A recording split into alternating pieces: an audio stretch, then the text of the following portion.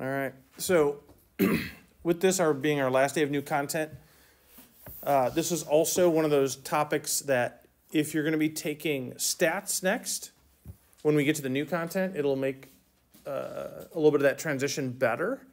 If you're going to be taking pre-calc next, it's unlikely you're going to see the new content when we get there again. There's a little bit that's applicable towards a pre-calc view of things. So just as you're thinking, do you keep this in short-term storage or long-term storage? Depends on what you're taking after this. But before we do that, some quick review questions. So this is composite functions that we started doing, feels like a long time ago, but it was probably only a week ago. All right, so notation right here. Ooh, my thing isn't showing up, hold on. All right, notation, that open dot in between, we read as the word of. F of g of x. Just like up here, this is f of x, that's g of x, that's h of x. This is f of g of x. So I could rewrite it. If you don't recall, it means f of g of x. So f of g of x means you're going to take that, whatever the g of x function is, there's the g of x function, and we plug it in to the f of x function wherever there's an x.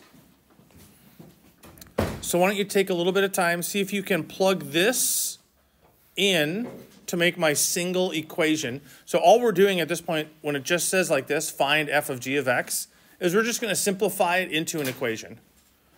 Down here, if it's f of g of 4, well then whatever equation I end up with here, I'll then replace the x with the 4.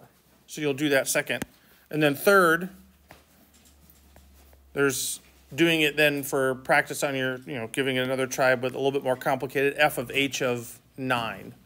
You would normally start with f of h of x, find that equation, and then plug 9 in for the x and simplify from there. But for right now, see if you can figure this out. And note, you were not assigned cards today, so just go ahead and whoever you're sitting next to talk if you don't know where to start. If you're not sitting next to anybody, then use your radar ears to listen in on what other people are talking about.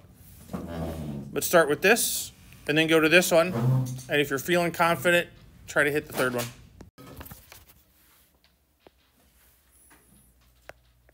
So again, f of g of x means instead of f of x, like this says up here, that's f of x, 5x squared plus 2x. Instead of the x, I'm going to replace the x with whatever this is. Well, that's g of x. So to do that in this equation means I take the equation. The f of x function is f times something squared plus 2 times the something. And that something, instead of x, because the equation was f of x, I'm going to replace the x with the g of x function. And the g of x function is square root of x. So instead of this being an x, I'm now going to have right there the square root of x, and it will be the square root of x squared times plus 2 times the square root of x. Then to simplify, parentheses, exponents. So I got to do the exponents first. Square root of x squared. They're inverse operations. That will be x. So I'll have 5x plus 2 times the square root of x. So I did parentheses, exponents. There's no more multiply, divide, add, subtract. Well, add, subtract, the question would be, can I add these two things? Do they have the exact same variable? No. That's a root x, that's an x. So they cannot combine. So at that point, that is f of g of x. It's done. All right. To do f of g of 4, I take the f of g of x function, 5x plus 2 root x, and wherever there's an x, I replace it with the 4. So it'll be 5 times 4 plus 2 times the square root of 4. Order of operations, parentheses, exponents, roots, PERMDAS. That's why I threw the R in there when we did PERMDAS a long time ago, and people said, where'd the, what, R? P, E, R, M, D, A, S. After exponents, then you do roots. So I'll have 5 times 4 plus 2 times 2. Right here, this would be square root. No. Oh, right here, no. Because, that's a good question. Up here when I had the f of x function, when I swapped the g of x into it, I had the square root of x squared, square root of x squared. So now my f of g of x function is 5x, no longer 5x squared. The squared and the square root are inverse operations, so they essentially cancel. I don't like that word, but that's a familiar term for a lot of people, leaving me with just 5x. So when I'm putting in 4, it just goes, so it's now just 5x, not 5x squared anymore.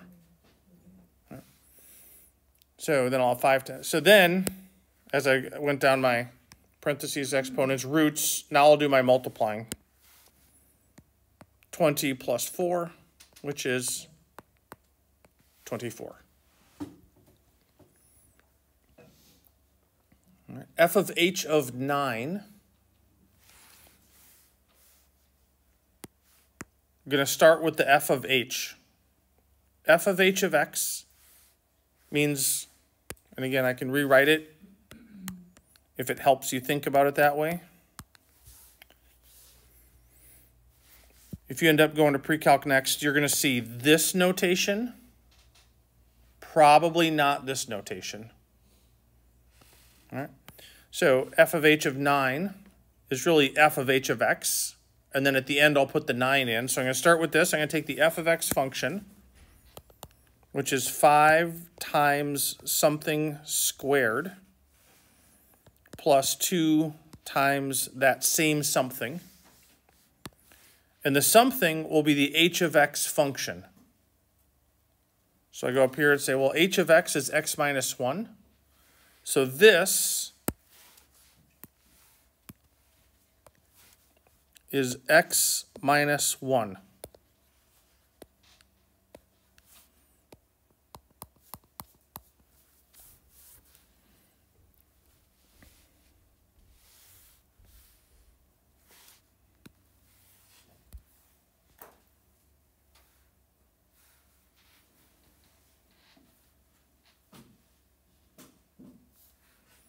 Move that up just a little bit so we have some room.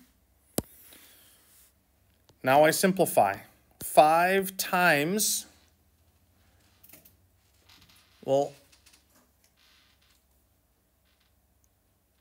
if I wanted to, I can do, I'd have to do x minus 1 times x minus 1 plus 2 times x minus 1.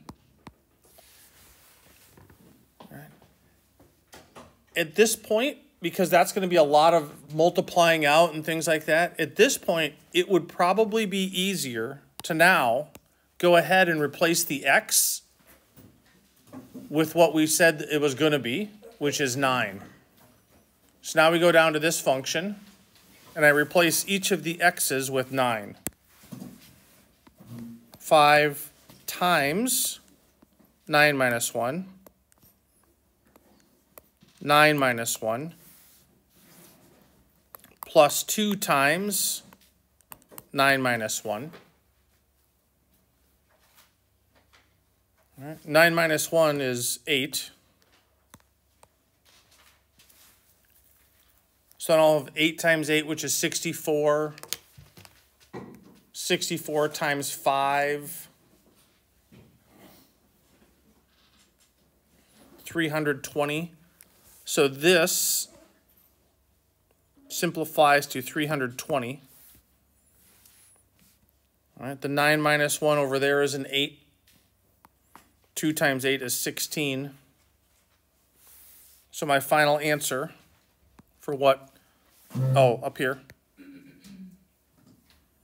what f of h of 9 is equal to is 336, because that was the 320 plus 16. So for these,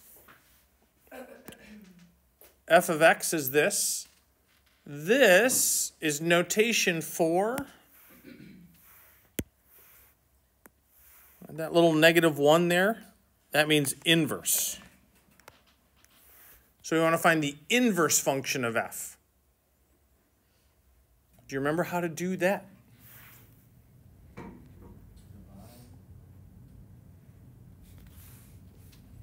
Start with writing it this way. No, not m. 3x minus 7.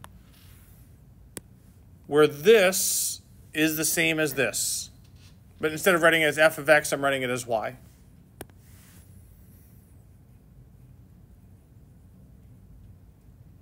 To find the inverse,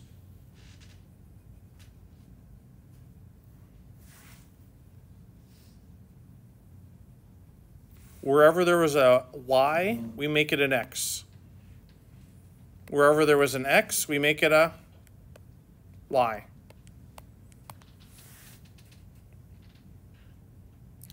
Then solve it for y.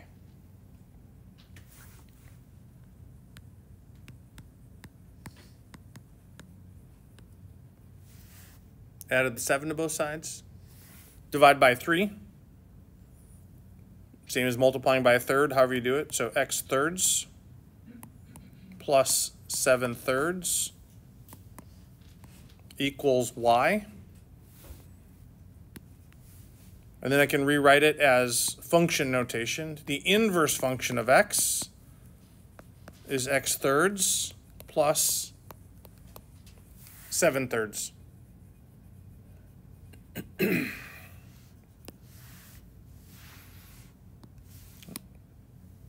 Just the process of finding the inverse function.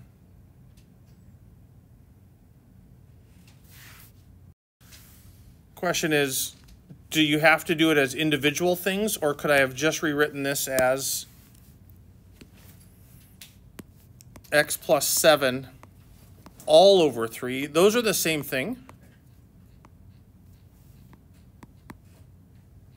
Not prime, f to the -1. Sorry about that. Getting back to my calculus notation. Very different things. So f to the -1 is the inverse function of f. So x plus 7 over 3 is the same as this. Right? Because they're the same denominators, I could combine them, x plus 7 all over 3, or I can have them separated out. Either one would be acceptable. Yeah. If you're working towards pre-calc next, this will be likely your desired option, because there will be some other things you'll be doing after that point of finding an inverse function.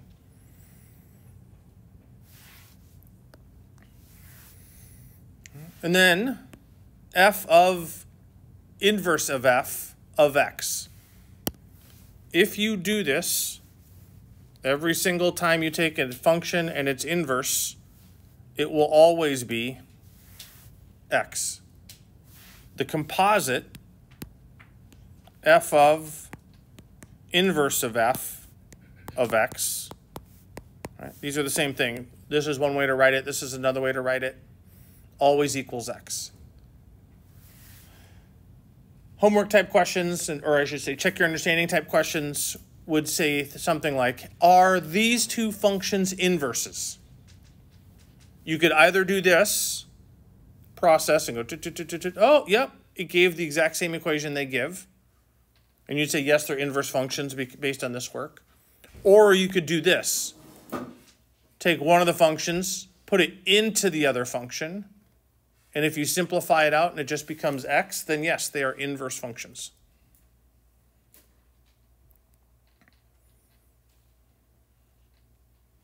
inverse functions, if you graph them, are reflections over the line y equals x. That's why when you take them and put them together, and it equals x, it's a reflection over the line y equals x.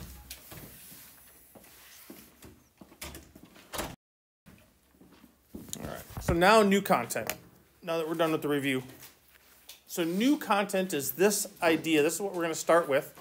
So take a couple moments, minutes if you will, and with the people you're sitting next to, talk about how would you find out in a room of, well, at first, so the first question is, in a room of 3 people, how many different groups of 2 are there? So for 3 people. Then say, well, in a room of 4 people, how many different groups of 2 are there? In a group of 5 people, how many groups of 2 are there? See if you can figure that out and see if you can start seeing a pattern. If you do, then do 6 and 7, but only if you see a pattern. Don't try to grunt work these out. They become a little bit more complicated. All right, so take a minute. Start figuring out how you would do that in a room of 3 people. How many groups of 2 are there? You can probably write that down and figure it out. 4 people, you can write that out. 5 people gets to be a lot more writing, but give that a try, and then we'll come back in a minute. What number do people get for 3? 3. Anybody get a different number than that? Okay. How many groups of 4? How many groups of 2 when there are 4 people in the room? 5. I have 5 and a 6. 6 seems to be more the consensus. I'm not saying right or wrong. I'm just going to go with what you guys are thinking. All right. 5 people. 10. Anybody get any number different than 10? Okay. I don't know how you guys solve that one. 1, 2, 3, 4. If I have 5 people, I would have done something like this. 1, 2, 3, 4, 5, 6, 7. All right. I only did 5, 6, and 7 because this one already existed, so I didn't need to add another line there because they were already from the first one. So 7, and then from this person, 8, 9, and then 10.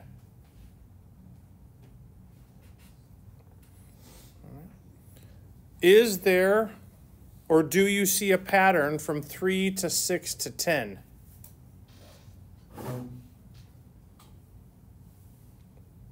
I see some heads shaking, and I see one nod.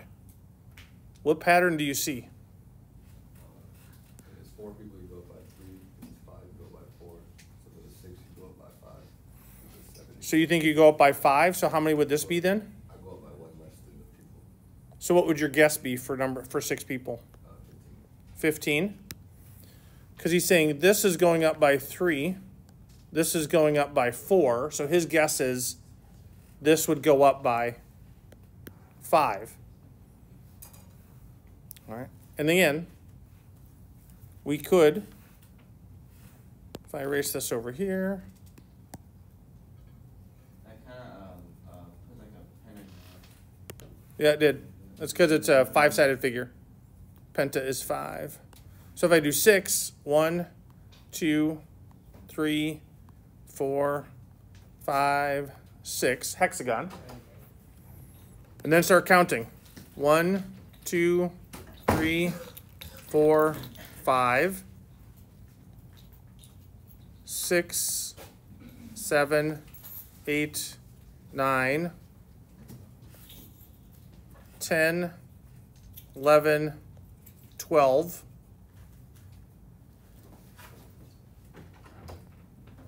13, 14, and then the last one, 15.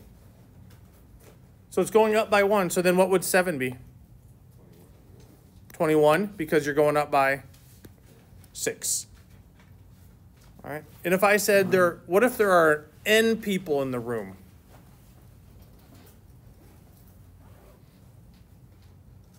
Well, Well, that becomes a little bit harder. But this is an idea. It's one of the counting principles that's part of probability. But we'll come back to a general formula on this in a second, because the next one is, what if we do it this way? How many ways can people finish in first, second, and third in a race if there are 3 people in the race? Then what if there's 4 people in a race and 5 people in a race? And then, again, if you see the pattern, jump up and find 8 people in a race. So take a minute, work this out yourselves and with the people sitting next to you. How would you work that one? All right, because it's different than the last problem. The last problem just says a group of 2. Now, finishing in a race first, second, and third, now the order, that's different. That's important now. So take a moment, figure these out, talk with people next to you, and we'll come back in a minute.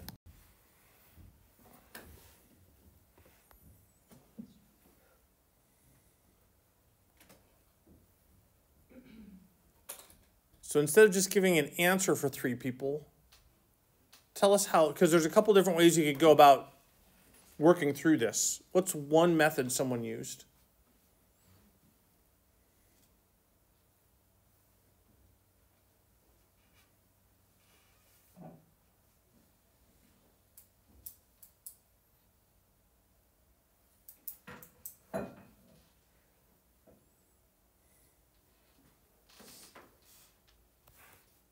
Give each person like a number, like 1, 2, 3. Okay.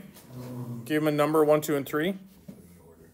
So All right. start with like 1, 2, 3, and then it would be like 2, 1, 3. How about I do this? Can I do ABC? Okay, because that way we're not getting confused with 1, 2, 3, and yeah. So that would be one way to finish. What's the second way to finish? Then what did you do after that? I just did BAC or BAC, ACB. I just do it all first time. BCA. Okay, this top one could also be ACB. So trying to find a system like ABC, then ACB, BAC, BCA, CAB, CBA. For a grand total of 6 ways. All right. Another way you could think about it would be if this is first place finisher, A could finish first, B could finish first, or C could finish first. And then second place, there's only going to be 2 branches, because off of A, if A finished first, then it's going to be B or C. If B finished first, it'll be A or C. If C finished first, it'll be A or B next. And then, if A finished first and B finished second, that means C finished third.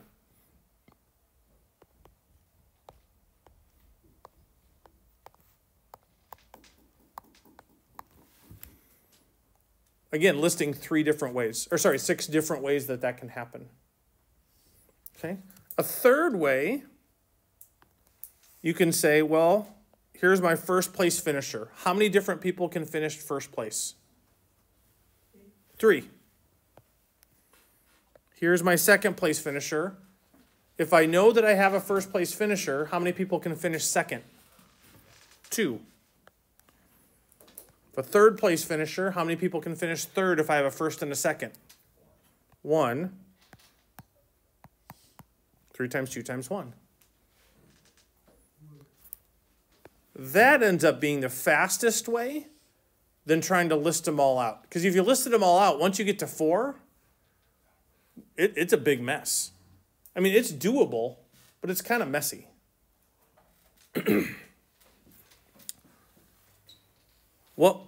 Did anybody get the number for 4?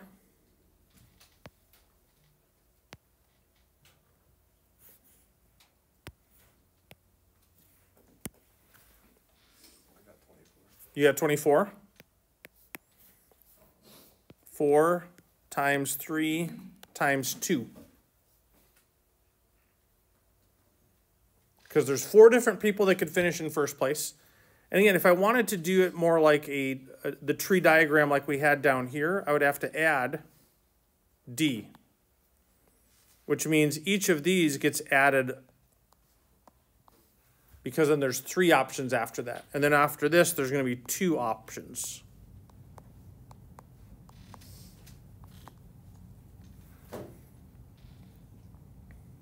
Or you could use this method, and you just need to be really careful with how you keep track of who's where and what for first, second, and third. All right? ABC, ABD.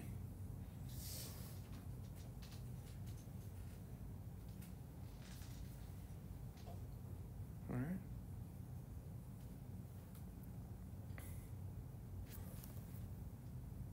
So this is 6.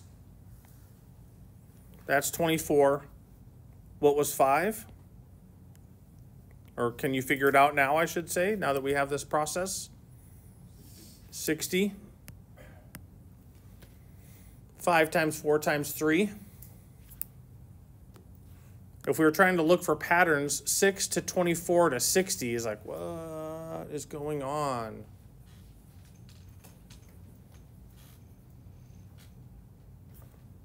And then 8. Because 8's typical, right? If you run track, you have an 8-lane track. I mean, you might have a 9 if you're running just 100. Some tracks have 10 for the 100. But a typical track is 8 lanes, so you have 8 runners. How many different ways can they finish first through 8th place? Well, first, second, and third, I should say, in an 8-person race. 8 times 7 times 6. What is it? 336. It's a lot of different ways that 8 people can finish for just first, second, and third. But the order is important. All right. The last slide that we worked on, it didn't matter. It's just a group of 2.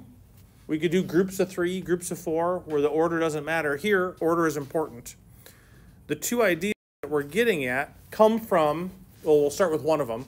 Pascal's triangle. You may have seen this in your distant past if you had a elementary or middle school math teacher who really likes math. Pascal's triangle was, well, Pascal came up with this idea. If I have 1s down this side and 1s down this side, if I take these 2 1s and add them together, it gives me the 2 that's in between it.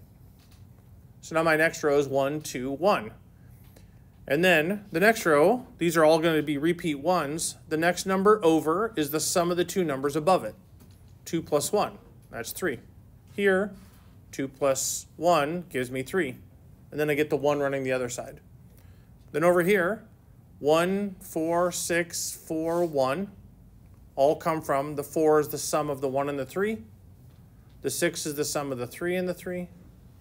This is the sum of the 1 and the 4, or the 1 and the 3 gives me 4. So you can see how these numbers just keep generating. And I could keep going down. The 20 is the 10 plus the 10. 10 plus the 5 is the 15. 5 and the 1 is the 6. So what this would be is, let's say I take this row right here.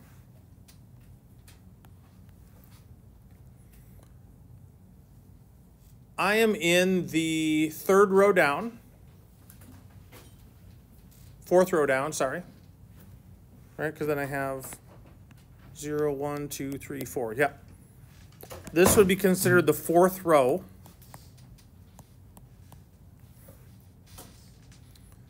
And if I wanted to know how many groups, so if I have 4, and I wanted to do how many groups of 1 can I have if I have 4 people, 4 groups of 1. There's 4 of them. If I have 4 people in a room, how many groups of 2 can I have? 6. There are 6 groups of 2. So this was 1, this was 2. How many groups of, if I have 4 people in a room, how many groups of 3 can I have? There's 4 different ways. If I have a group of 4 in a room, how many groups of 4 can I have? Well, there's only one way. So this would be, there's one way to have 0 people. There's 4 ways to have 1 person in a group. There's 6 ways to have 2 people in a group. There's 4 ways to have 3 people in a group. And there's only one way to have 4 people in a group. If I'm in a, so I think, guess this is getting back to what that couple slides ago was. If I have 5 people in a room and I wanted to have a group of 2, 0, 1, 2, we did this. It was 10. There were 10 ways to have groups of 2 if I have 5 people in a room. We did the 6.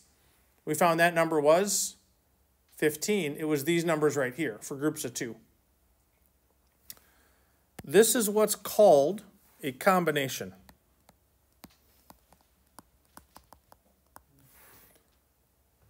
All right.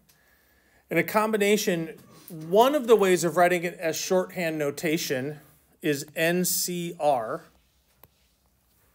where N is the number of people total, and R is my group size. R is the group size. So this number here that we had, that 15, would have been, well, if I have 6 people in a room and I want groups of 2.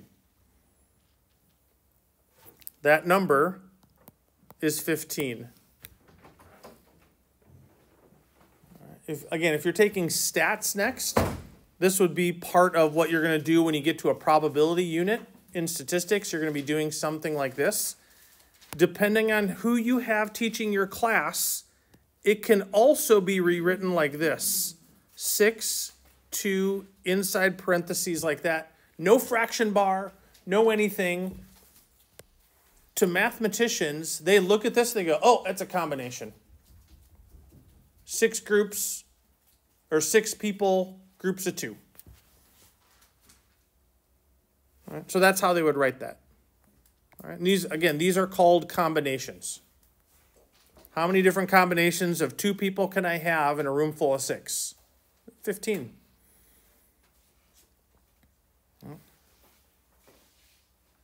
1, 2, 3, 4. This is the same number. So if I have 6 people in a room, how many groups of 4 can I have? Also 15. I mean, you see the symmetry in this entire triangle. That's what's going on. These are also called binomials. And that may have been where you had a teacher present this to you, possibly in like an Algebra 2 class. If I have another application here, x plus 1 squared would be 1x squared plus 2x plus 1. If I had x plus 1 cubed, I would have 1x cubed, 3x squared, 3x, and 1. If I'd have x, and I could do it the other way around. What if it was x plus y to the 4th power? It would be 1x cubed, 4x squared y, 6x squared, this was, 4th power. Sorry about that, losing track. Change my powers here. X to the 4th, x cubed y, x squared y squared, those are squareds, xy cubed, and then y to the 4th.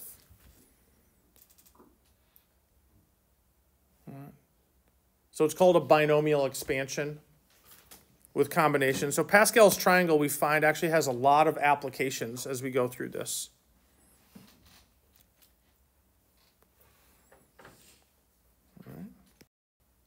So that is the actual formula on the left-hand side for a combination. Like, what is NCR? So if we do this with the one that we just showed, 6 combination 2. I would write that as 6 factorial. The exclamation point means factorial. I'll explain what that means in a minute if you've never seen it before. The R is the 2, so it's 2 factorial times 6 minus 2 factorial. Factorial means 6 times 5 times 4 times 3 times 2 times 1. In the denominator, I'm going to have 2 times 1. That's the 2 factorial. Times, let's see, so 6 minus 2, that's 4. So 4 times 3 times 2 times 1. Where this part, 4, 3, 2, 1, that was a 6 minus 2. factorial. Some calculators have functions that will do this. If it's just going to be on the exam, it's not going to be big numbers. So you could do it by hand. Write it out like this. Don't put all these numbers in your calculator. You get to here and you go, the 1's reduce, the 2's reduce, the 3's reduce, the 4's reduce. And 2 goes into 6 3 times. And we know that that number, because we already did it once, is 15, because 3 times 5 is 15, and we divide by 1. A combination will always be a whole number as well. So if you forget to reduce something else and you're like, I got 15.5, you did something wrong. Because you cannot have 15 and a half groups of 2. Permutation, this is where order matters. If we have a race, 8 people in a race, I want to find out how many ways they can finish in first, second, and third. 8 factorial divided by 8 minus 3 factorial, which is 8 times 7 times 6 times 5 times 4 times 3 times 2 times 1. In the denominator, 8 minus 3 in parentheses is 5, so I'd have 5 factorial, which is 5 times 4 times 3 times 2 times 1. The 1's reduced, the 2's reduced, the 3's, 4's, and 5's, and I'm left with 8 times 7 times 6. Way more manageable to do in your calculator than trying to do all the numerator and all the denominator at the same time. All right, 6 choose 2 is 15. Take a second and find 6 permutation 2. All right, give that a try right now.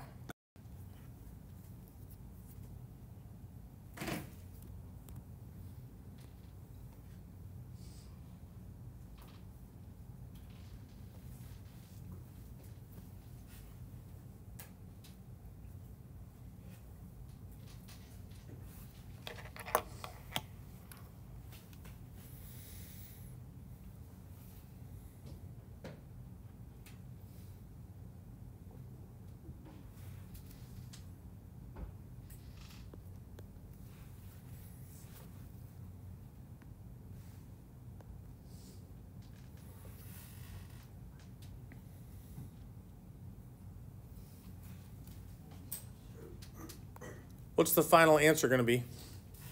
Everybody get it yet?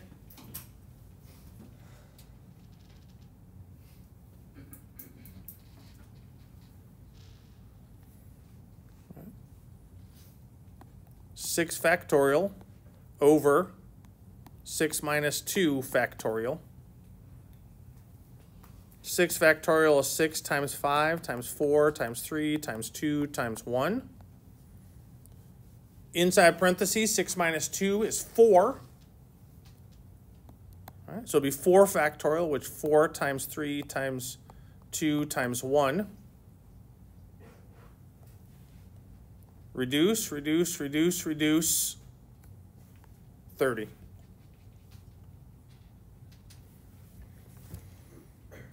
So if I have 6 people in a room, there are 15 different groups of 2. If I have 6 people in a race, there are 30 ways for them to finish first and second place. Well, there's also 30 ways for them to finish in 5th and 6th place.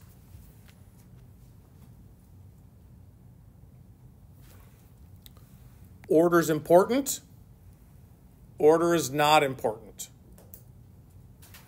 Which is interesting because what is that? A lock. Anybody have those on your lockers at school when you're in high school? Maybe do you have a lockers in a gym? Like, do they have over here a locker room and you put a lock on your locker? And then how do you open this?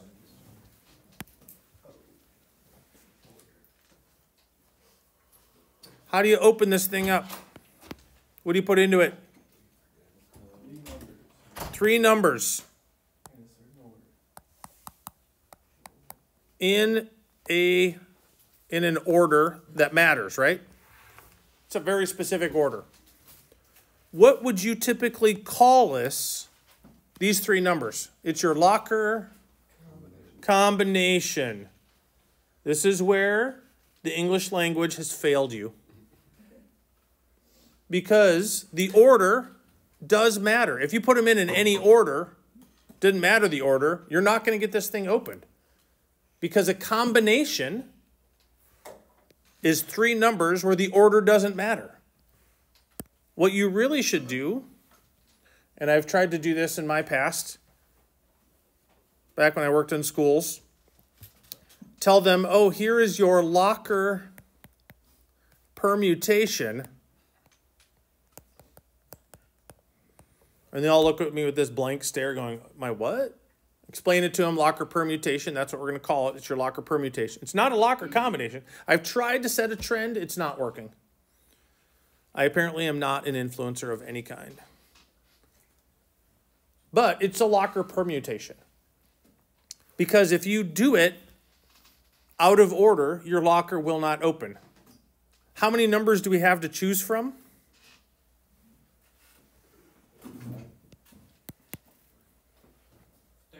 39, because we had 35, 36, 37, 38, 39. So there are 39 possible options, and yours is 3.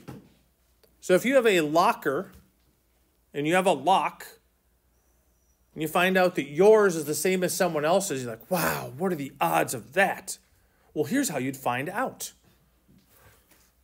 This is 39 factorial over 39 minus 3 factorial. I'm not going to write all this out, but I end up with this. 39 times 38 times 37 times 36. And 36 all the way down, this is 36 factorial. All right, because 36 factorial is 36, 35, 34, 33, 32, 31, etc. In the denominator, 39 minus 3 is 36.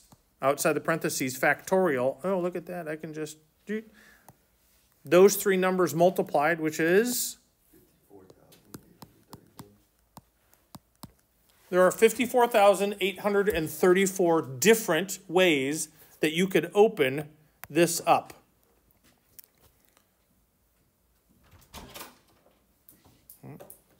But that also assumes that your locker permutation could be 0, 0, 0, which I don't know if they program that into these or not. I don't know if there's certain combos that they don't have. I shouldn't say combos, permus. So if you find out yours is the exact same as someone else's, well, there's only one way that can happen out of 54,834. Because the order is important. The binomial theorem is then an application that uses combinations. So I'll write the formula first. NCR times P to the R times 1 minus P to the N minus R. All right. So N and R. N is the number of whatever things I have. R is my desired number of outcomes that I'm looking for. P, lowercase p, is the probability of success. 1 minus p, which in some books is called Q, is the probability of failure. Because in a binomial, by 2, there's only 2 possible outcomes, success and failure. We'll look at a couple examples of what that might look like. We'll use this formula a couple times. You go, okay, I see. We're just plugging numbers in once we identify that, oh, this is a binomial situation.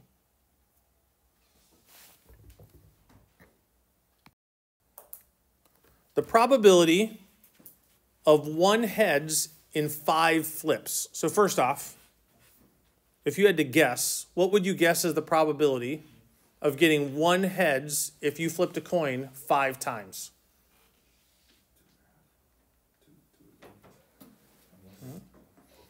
Because probability is always somewhere between 0 and 100%. So it's between 0 and 1 as a decimal. But what's the likelihood of flipping a coin 5 times and getting exactly 1 heads? Well, it's 50-50 on any one flip. But this is 5 flips. So you could think of it like this. 1, 2, 3, 4, 5. Yeah, it would go down. Yeah. It's going to go down every flip. Yep.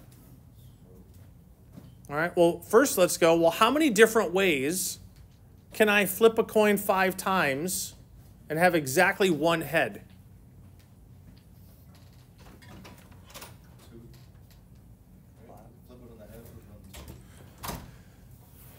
Now, it doesn't matter where the heads comes up. I've just flipped a coin, or think of it this way. What if I flip 5 coins at the same time?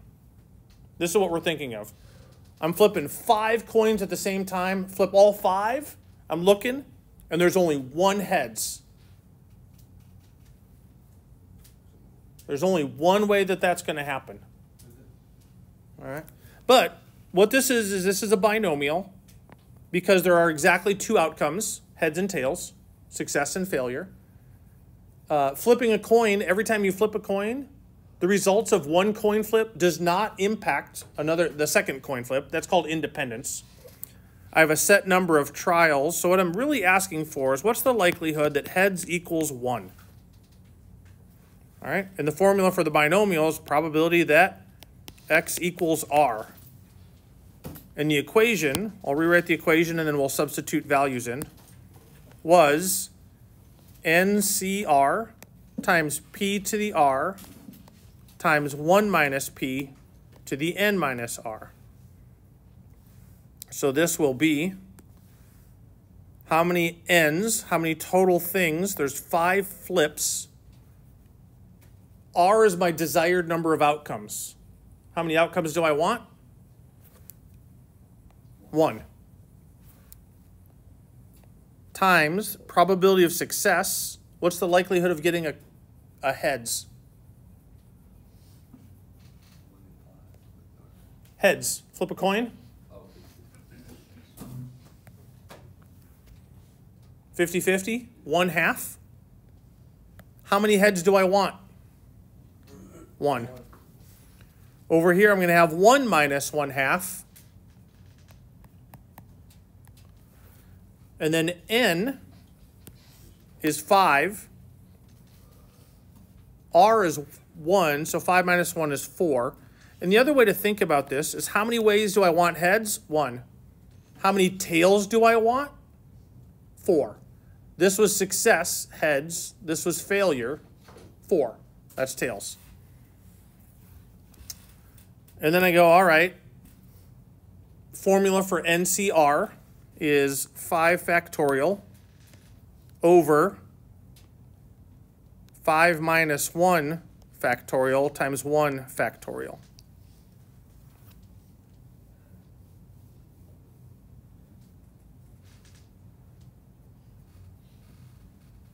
Well, 5 minus 1 is 4. So this is actually 5. There are 5 ways that it can happen. Times 1/2, because 1/2 to the first power is 1/2, times 1/2 to the 4th power.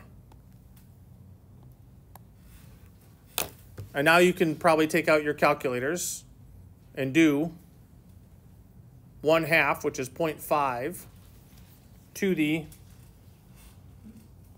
4th power, times 1/2, so times 0.5, and then multiply that by 5.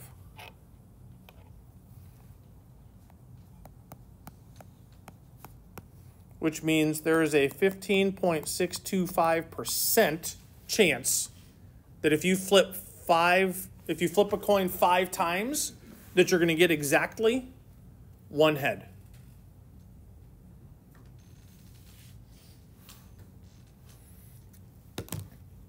look at another example. Oh, we're going to talk about it a different way, and then we'll come into it in a second. All right. If you flipped a coin 10 times, on average, how many heads would you expect to see? On average, 5.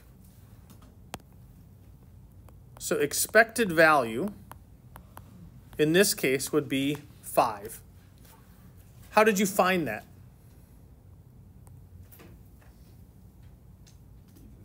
Even split. So if I have 10 coins, the probability of a heads is 1/2. So it's n times p.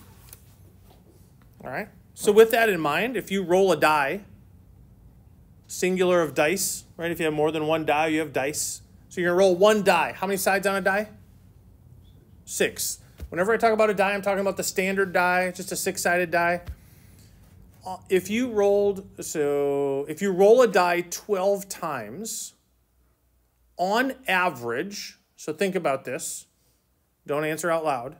If I roll a die 12 times, on average, how many 3s would I expect to see? Well, how many 3s are on a die? There's only one. So again, if you're not familiar with a die, it's a cube. Got little dots on the sides. All right, so if this is 2, right, on the bottom of that die would be 5. If this is 1, on the back side of the die, that's a 6. If this is 3, on the side opposite of it is a 4. I don't know if you've ever noticed that about a die, but the opposite sides of a die add to 7. A standard die, opposite sides add to 7. So if this is a 1, the back side's a 6. If the top is a 2, bottom side's a 5. Anyways, a 3 only is on there one time. So if on average, if I roll a die 12 times,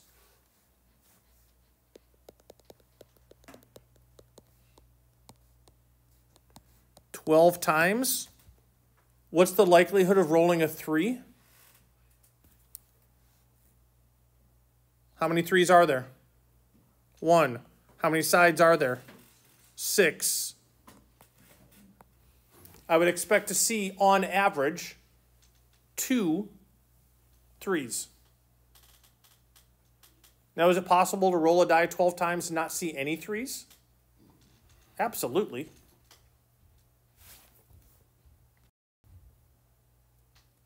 So what do we think the probability of getting 5 heads is on 10 flips? If we expect to see 5, what's the probability of getting 5? It's a binomial.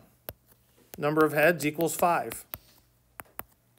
10 choose 5 times probability of success, 1/2. I want there to be 5 of them. Probability of failure, 1 minus 1/2 to the 5th power.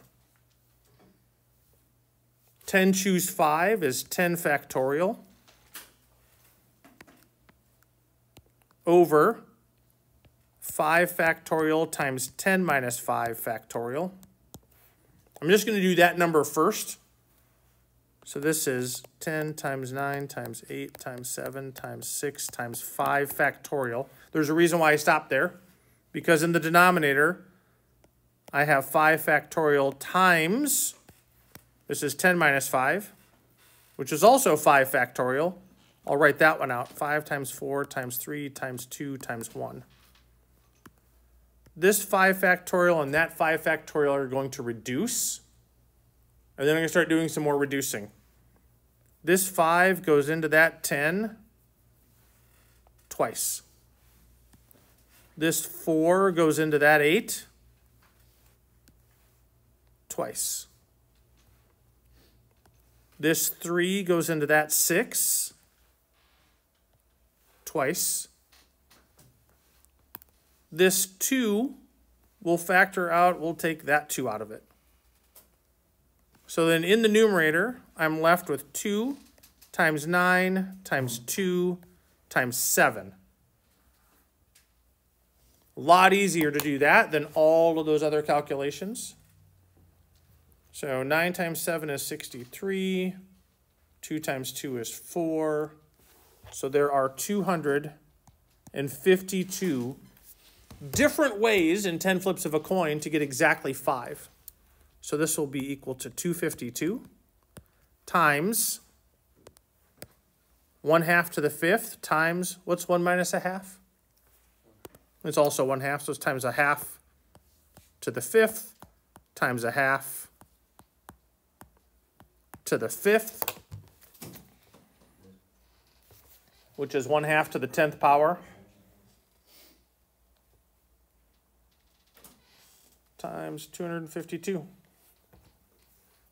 This equals, if you do that in your calculator, 0.2461, I rounded, which is 24.61% chance. So while in a flip of 10 coins, we would expect to see, on average, 5 heads, what's the likelihood of flipping 10 coins and getting exactly 5 heads? 24.61%. And you'll actually find that this is then the highest probability. If you did all of the probabilities, that's the highest one.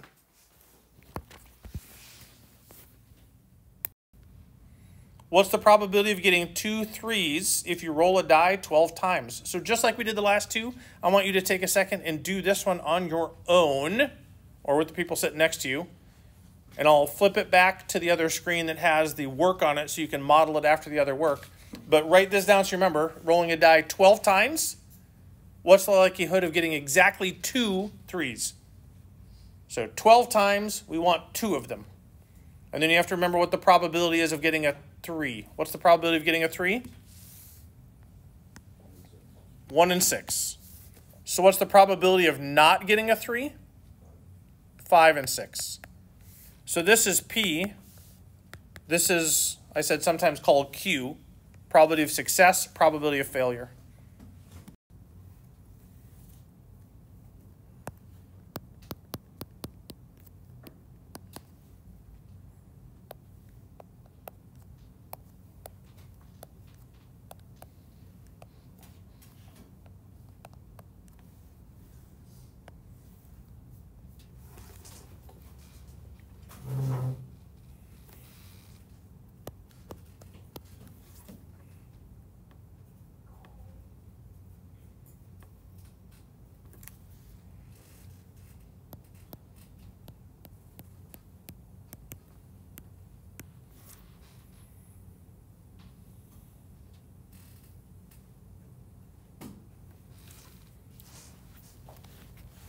So I'll kind of walk us through this. Again, ideally, you're working through this and trying this on your own.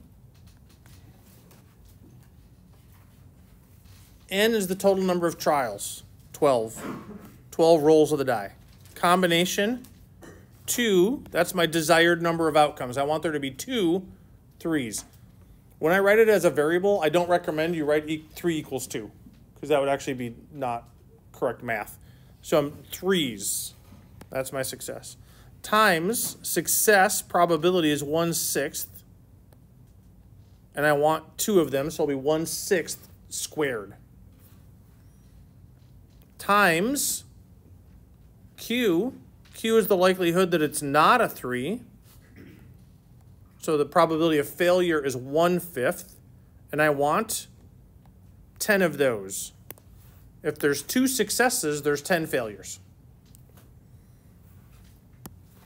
And then 12 factorial over 2 factorial times 12 minus 2 factorial. This will be 12 times 11 times 10 factorial.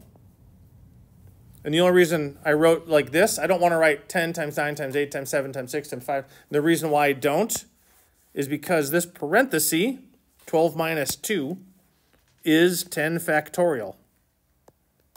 So that's why they're going to reduce nice and easy for us. 2 factorial is 2 times 1, which is 2. 2 goes into 12 6 times. There are 66 ways. If I roll a die 12 times, there are 66 different ways that I can have exactly 2 3s. And then I go to my calculator. I'm going to have to do 66 times, and now I find 1/6, raise that to the second power.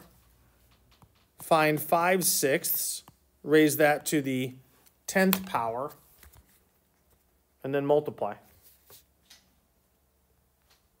5 divided by 6 is 0.83 repeating, raised to the 10th power, times, parentheses, 1 divided by 6,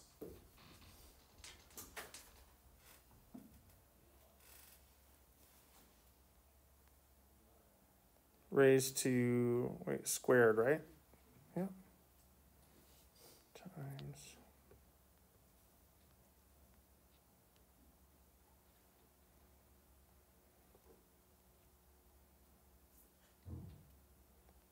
Times 66.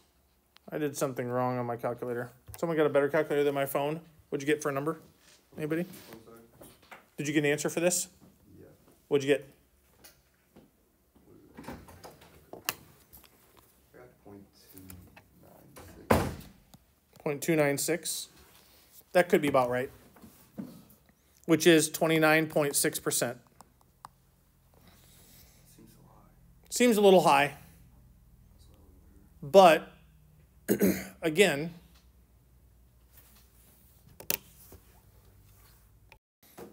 so that is right. So there's a 29.6% chance, almost a 30% chance, that if I roll a die 12 times, that I will see the 3 happen exactly 2 times.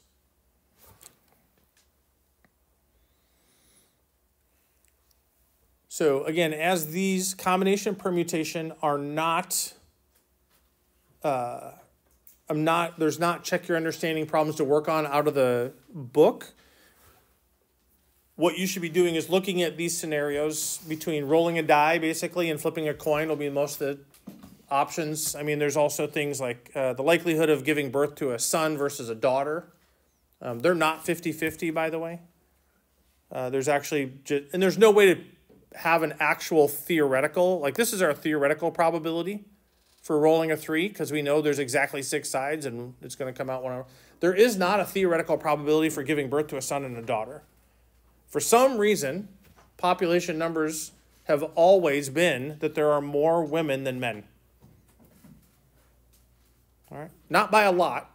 You know, it's like women are like 50.9% and men are 49.1%. So there's just fewer men out there for women. But that's kind of, I mean, by a small amount. So it'd be like, what's the likelihood? So my mom, she had 4 boys. So you need to say, what's the probability that all 4 of them are also the less likely thing to happen? Slightly less. All right, so you can figure out probabilities along those lines. All right, and then the last idea is this, more a matter of just getting you to stretch your minds. This will not be an exam question, but it gets you to start thinking about, this is a very famous problem that's out there that people typically get wrong when they think about it. But the idea is this, in a room of n people, what is the likelihood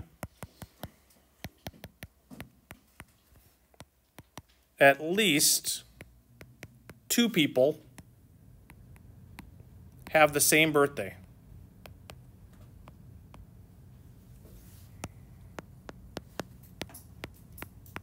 Okay, and when we talk about n people in a room, we're talking about they're randomly picked. It's not like taking your friends who you know their birth dates and putting them in a room and say, well, I know their birthday, so I know there's at least 2 of us.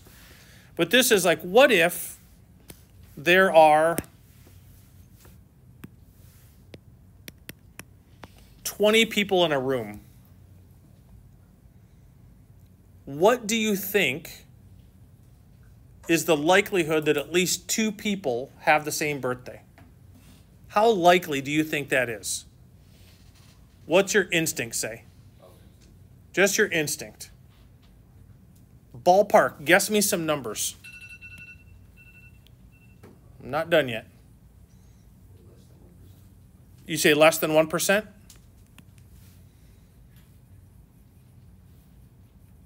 Any other guesses? Do you think it'll be very likely? No. All right.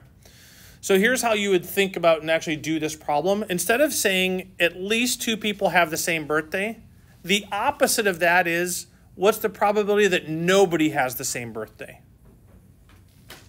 That's what we're going to find first. So the probability that birthdays that are the same is 0.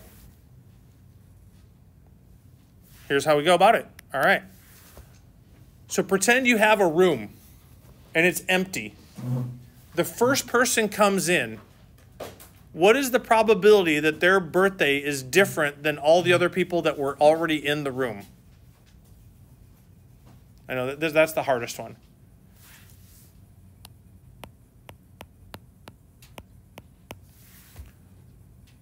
All right. They're the only person. All right. So now you have one person in a room. The second person walks into the room. What is the probability that their birthday is different than the other person in the room? And it has to be different because I want the likelihood that none of them have the same birthday. Well, if one person is in the room, how many possible options do they have to pick from if they want to be different? 364 out of 365. The third person walks into the room. How many birthday choices do they have?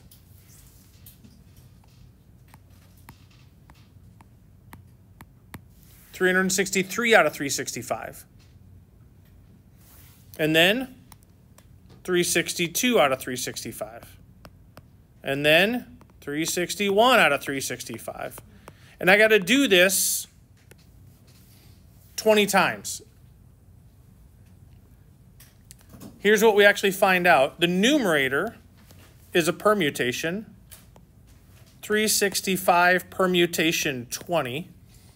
My denominator is 365 20 times, so the 20th power. So now, someone with a graphing calculator. Can you hand it to me? Thank you. Your calculator actually has permutation in there as a function. And I need to have 365 permutation 20. So if you're wondering, this number in the numerator is 1.03 in a bunch of decimals times 10 to the 51st power. So 51, we just keep moving that decimal place to the right 51 times. That's a lot of ways to have a bunch of birthdays. But then I'm going to divide that by 365 to the 20th power.